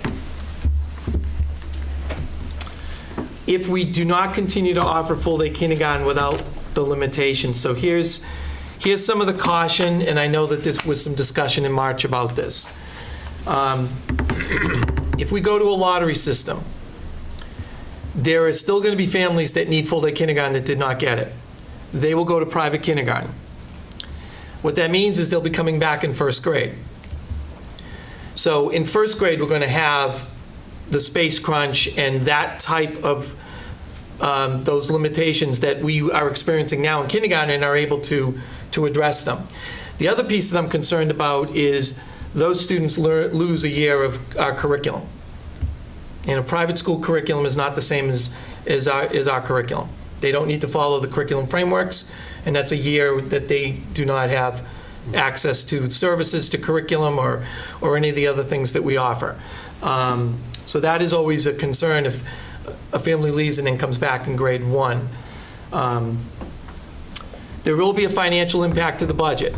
Right now, we do take, I believe it's $980,000. I should have checked, but because we did increase the offset as part of the budget change in February, about a $980,000 offset to the budget. If you go to a lottery, that's less tuition coming in, which means you have to do a decrease to your offset, which is going to mean a reduction in teaching and paraeducator staff.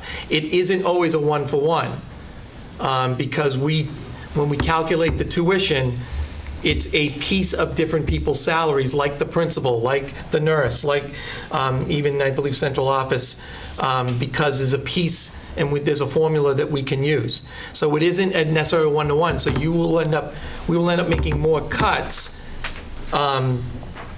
depending on that. So it's something that the committee has to keep in mind if we go to a lottery, which will result in a reduced offset to the budget. So that's. Any questions from the committee? Yes. Thank you. I want to make a point publicly that you may have hit it and I just didn't hear it, but I think it's salient to this discussion. And it has to do with, my understanding is that there are some kindergartners who, through their IEPs, require full-day kindergarten. And I just want to add that to the discussion. Yes, I did not say that. I apologize. And it's another, as you said, another piece to the puzzle. That I've certainly heard from some people in the community, we should just not offer full-day K. What they're missing is that we have students who are federally mandated to receive it, and if we don't have the program in district, we have to pay for out-of-district tuition, transportation. It's enormously expensive. So, as well as being bad for students, first and foremost, educationally, ideally we want to keep in district. And I think generally speaking, I'm looking to you, Ms. Wilson, the requirement would be that that would be in an integrated setting, quite like Rise Preschool. Yes. So similarly, we can't only offer it for those students because that doesn't fulfill the federal mandate. So I just wanted to add that kind of to the need for it in our district. I did have a question, two comments. One is I'm as interested as you were in the data on economically disadvantaged and other high needs subgroups, and I'm thrilled to hear that you're looking into it. I'm just going to be looking to hear more. It sounds like a tough nut to crack, but a really important one.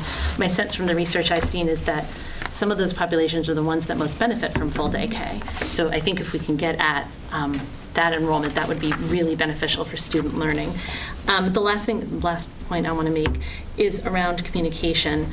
I sort of touched on this, but I think the key moving forward with both future incoming kindergarten classes and this year's kindergarten classes, they transition into first grade, is to find a way to communicate all of the variability in the process, and then explain why. Explain those 5 priorities. This is what we're trying to achieve, and it necessitates this variability. So that's just some guidance. Thank you. Yes. Well, I want to thank you, Dr. Gardy, for putting this slide deck together. I just want to make sure that we're clear about what the, what some of the rules of the road here are. I think this is an area that really works best in collaboration. This is something I had asked for, and probably others did too, this open discussion, because this is, first of all, I want to emphasize, this is an administrative question, right? So this school board we do 3 things. Administration is not one of them, right? We do budget, we do evaluate the superintendent, we do policy.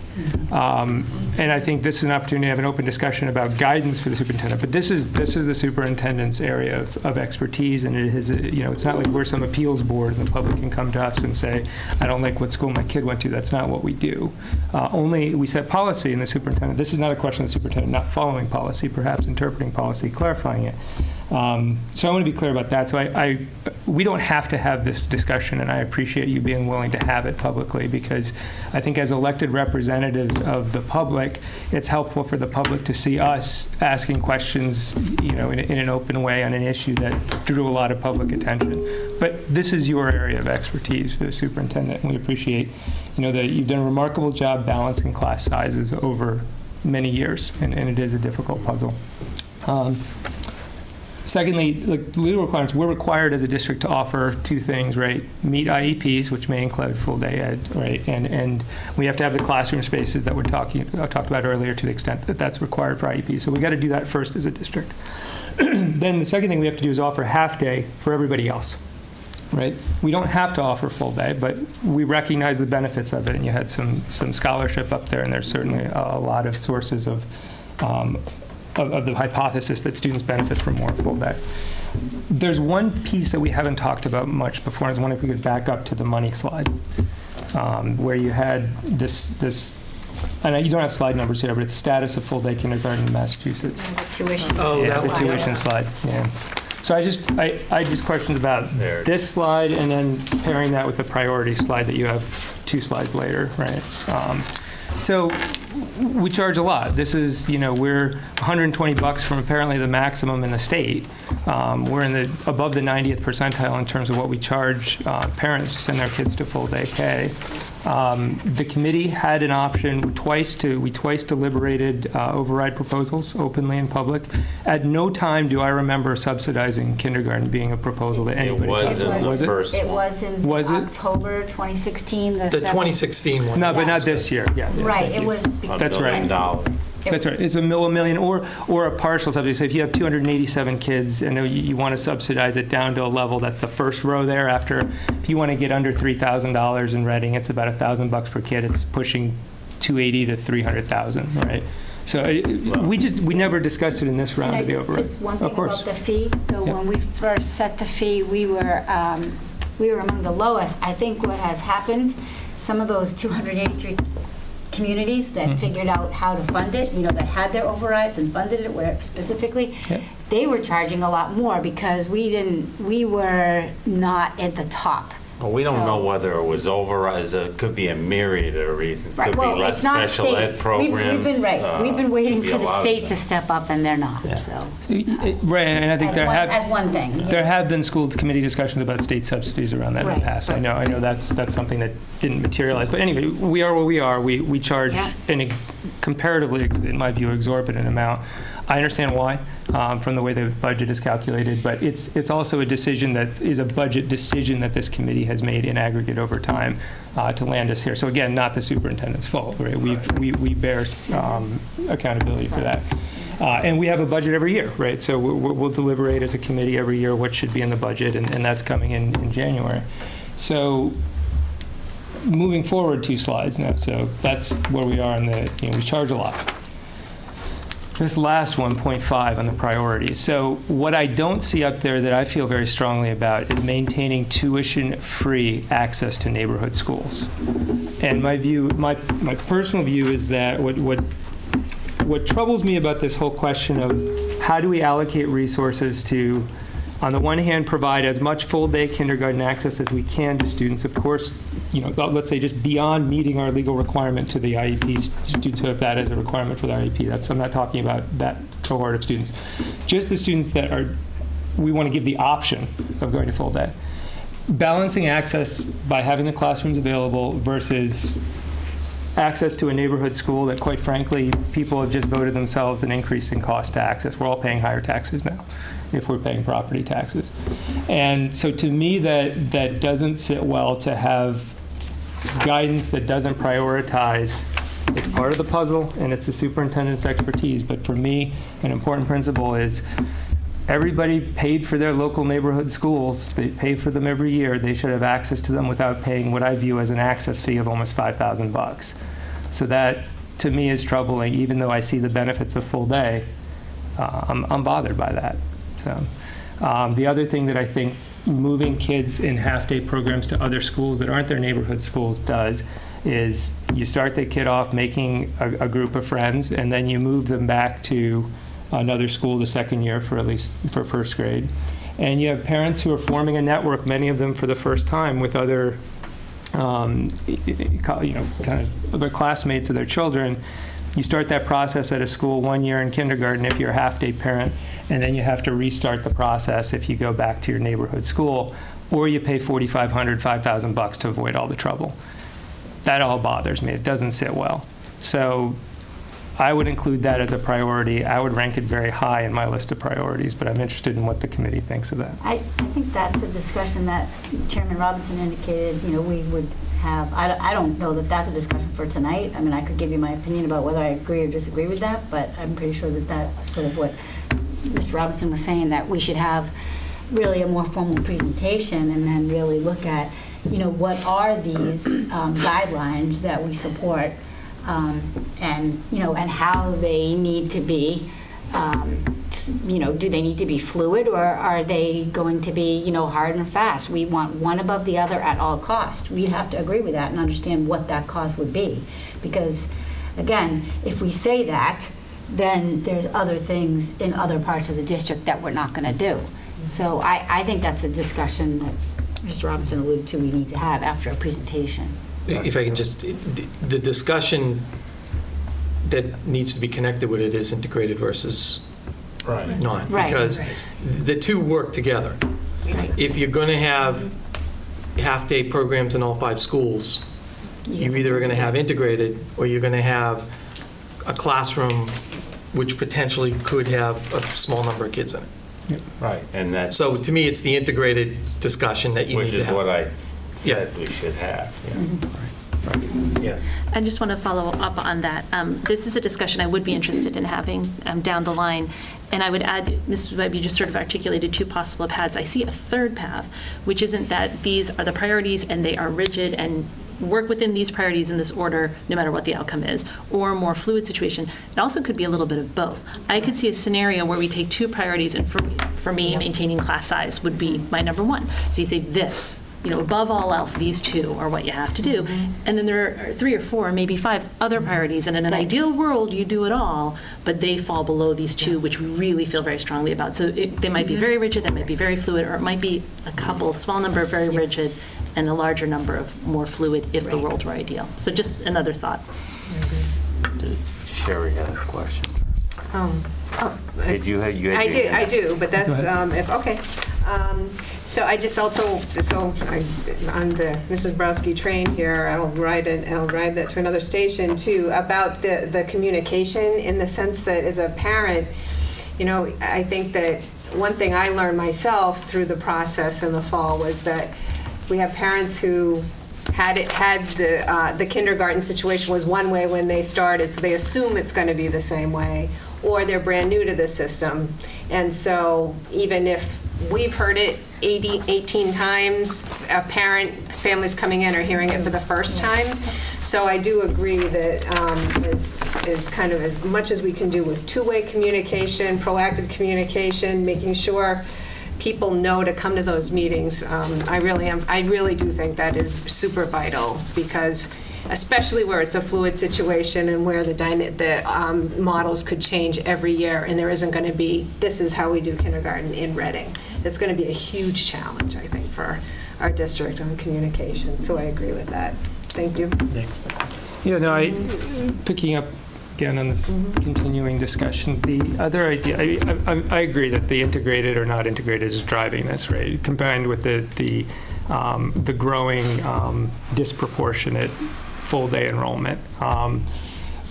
One way to come at this might be, and I'm fine with having a full presentation on that, and I think we should, to the chairman's point, I'd like to see a substantive discussion of, yes, as Dr. Snowdoctor has brought up, we did have some evidence of a teacher's letter to us, and that's helpful feedback, and that's real. I don't want to discount that, about a view about preferring, I believe it was the non-integrated to the integrated model.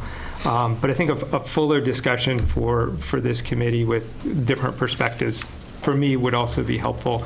And then if we think of the committee as there's 6 of us, but any 4 of us can act as a committee. And so it might be interesting in that discussion to hear, to Ms. Borowski's point, I like that idea. Pick 2, right? And if everybody on this committee pick 2, if you have 4 people that pick 2, that's the committee acting, right, in terms of giving guidance. And if you don't, then that tells us something too, that there really is a diversity of views. At the end of the day, though, I mean, I want to be clear that I don't think it's the committee's role to tell the superintendent how to enroll students in kindergarten. But it is the committee's role to be responsive to the concerns of the public, to set policy, and I think priorities is part of policy. I think that how things are communicated and rolled out to the public, that's part of what we evaluate the superintendent's goals on, right? So communication is one of the points. And of course, in budget, we decide if there's going to be a subsidy or a change in the tuition, it comes from us. So I think you need all 7 of us. You need the superintendent and you need the 6 people in this committee to work together to give some clarity to future students and parents about how Reading is going to handle what has become, I think, a problem that I think it's really difficult for parents to face a choice between a very high price tag or the perhaps equally, in some people's view, high price tag of having to not send your kid to your neighborhood school. I don't think that's a good choice for anyone to have to make, but I think this issue deserves thoughtful deliberation from all 7 of us in a way that starts with this question of integrated or not integrated and moves out from there to priorities. So. That's where I see this going. Or 10 of us, perhaps, the whole leadership team. Yeah, well, I mean, there's 6 people with a vote here and 1 superintendent. We will have assistant So we're going superintendents. to, does anyone else have any other questions? Yes. I actually had a question about... Can you come up so it goes on TV? Question about one of the last slides. Sorry, my name's Kelly Roden. On one of the last slides about the budget, I think you talked about, and if we were to have limitations on kindergarten, I was just under the impression that any money that is brought in via full-day kindergarten tuition should be used for full-day kindergarten tuition. The costs associated with running the full-day program. So if we did have less full-day students, we would have less money needed for it. You can't have less of one principal. Dr. Doris. Yeah, so I don't know if you want to answer. It's slightly more complicated because if you have 1 less or 5 less full day, you're not necessarily going to be able to remove an entire teacher if they're spread across the district. So it's not necessarily a 1-for-1 where if one student comes in, we're hiring a teacher. So it's a combination of, you'd have to see how many less students you have, but then there's also the ongoing cost of the principals, the secretaries, the rest of the cost of running the program. We don't get to, sorry, Lisa Marie, I don't get to reduce Lisa Marie's time because she has only half-day kindergarten in her school. I wouldn't be able to reduce the principal. So there are certain costs that wouldn't necessarily be a 1-for-1 reduction. Right, I understand the 1-for-1 reduction. I was just thinking that if you were to, and I don't think this is ideal at all either, but if you did have to set limitations and you did have to set limits on how many full-day kids you could have, then you could budget differently with the money you would expect, because you wouldn't necessarily need more classes, I'm assuming, more teachers. Right, but you would have to cut your budget. Because we take an offset into the budget, so we take approximately $1 million of the tuition that we receive. So if we're taking less of that into the budget, if I don't have an equal reduction in expenses, so I would then need to go, in order to take less of an offset, I have to cut expenses. So I would have to say, if I'm taking average, if I say I'm going to take $60,000 left, I have to tap a teacher on the shoulder and the teacher is gone. So it could result in higher class sizes. Well, I would just argue that that might not necessarily be true in the case that you have 8 kids right now in one class, so you'd be taking them and putting them in a class that could use more kids in them. Those are half-day students. Right. You can't. I can't but take I'm an saying offset that for would those be if there was half-day limitations students. to the amount of kids you brought into full day. You were talking about the lottery system. We would still have to make a reduction to our budget, which would not necessarily just be a cut to teachers and paraeducators because of the way the tuition is broken down. I get that. I had one comment, I guess, as well, that's not about this, but about the percentile of disadvantaged students taking advantage of the full day. From my experience just last year with a kindergarten I have this year and a kindergarten coming in next year, there I don't think was anywhere that you could look up, or nothing was communicated to me or my family or anyone that I know about there even being an option of having reduced or free full-day kindergarten. So if you don't even know it's there and you go to sign your kid up for a kindergarten, you see the price tag and you can't afford it, then you don't choose it. But if you know that there's the potential of an option, if that is communicated, then perhaps you'd have more people taking That's good to advantage know. of it. That should probably go in the letter that goes out to the potential kindergarten parents. Yes, the tricky part is they may not be identified yet as economically disadvantaged. So that's what I think the. Well, I think you could put it out as a whole to everybody. Yes, no, it's an excellent point. That's all I can think of right now. Thank you. Anyone else? Thank you, Dr. Doherty. You're welcome.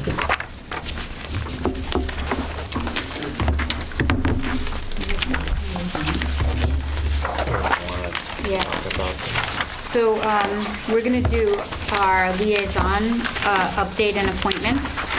So actually, what I'm going to do is I'm going to read down what our, we made a slight change from what I handed out a little earlier. But, so I'm going to make a motion that these are the proposed updates and changes to our school committee liaison responsibilities. So for the audit committee, replacing Jean Borowski would be Nick Boivin. My term, I'm still on the audit committee, Elaine Webb. Finance committee liaison, let me just make sure. Oh wait, hold on, I had another sheet. Sorry, I got it. Finance committee liaison would be Sherry Vandenacker. Recreation committee, we're going to replace Ms. Borowski with Mr. Robinson. Selectmen liaison, we'd like to list both Mrs. Vandenacker, Sherry Vandenacker, and Chuck Robinson. It tends to be a tough one to get to. Reading Coalition Against Substance Abuse, that new liaison would be Linda Snow-Doxer. Our celebration committee, we've had Everett Blodgett for as long as I've been on the committee, and he would like to retain that. And we do have the ability on many of these liaison roles to have community members be our representative.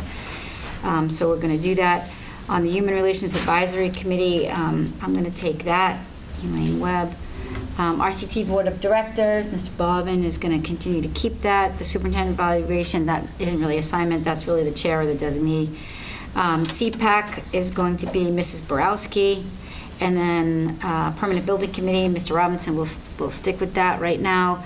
And there's a new committee that Mrs. Borowski may have, I think, mentioned in her report, the 375 Celebration Committee, and Ms. Borowski will take that role. So that's the motion of the updates and changes. So you want to second that? I'll second. Is there any discussion about it? Just a little.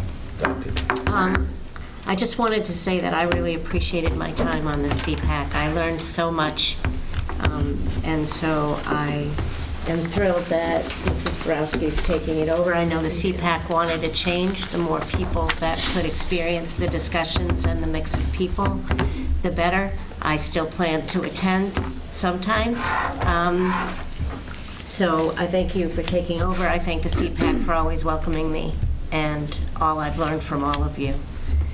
And watching you get up to speed, Alicia, Ms. Williams, was just really incredible. So,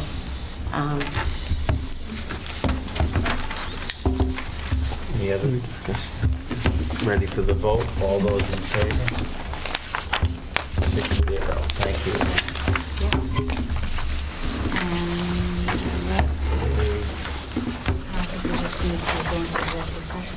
Is there any items that committee members would like on future agendas? Thank you for asking. I think my colleague. Not tonight. Okay. Make a motion. Motion to protect the bargaining position of the board. We move to enter into executive session to discuss strategies with respect to collective bargaining, non-represented personnel, and the approval of minutes not to return to open session. Second. Is a roll call vote? Yes. Yes.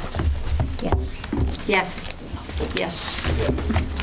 Thank you, everyone.